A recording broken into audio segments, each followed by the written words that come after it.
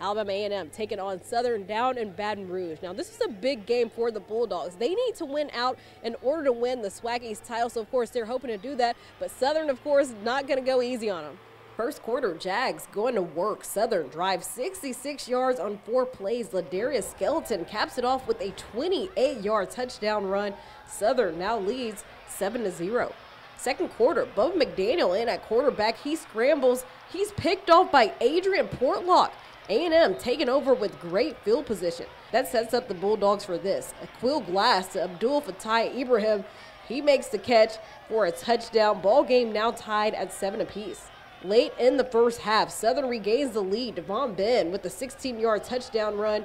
At the half, Southern led 14-7. Second half, Alabama A&M coming out of the locker room hot. They would score on a 22-yard touchdown pass. Xavier Moore with the catch, making it 14-14. On to the fourth quarter, Skelton leads Southern back down the field on an 11-play drive and hits Hunter Register in the back of the end zone. Jags jump back in front, 31-28. 5 seconds left on the clock. A&M gets down to the Southern 26-yard line. Glass sets back to pass. He's pressured, and Southern's Jalen Ivey is all over him. Time runs out. Alabama A&M loses a heartbreaker in Baton Rouge by a final of 35-31.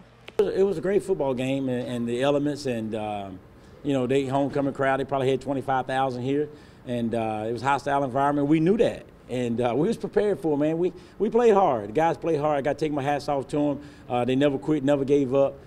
We just didn't get a stop at the end when we needed it. Last week we got to stop. This week we didn't.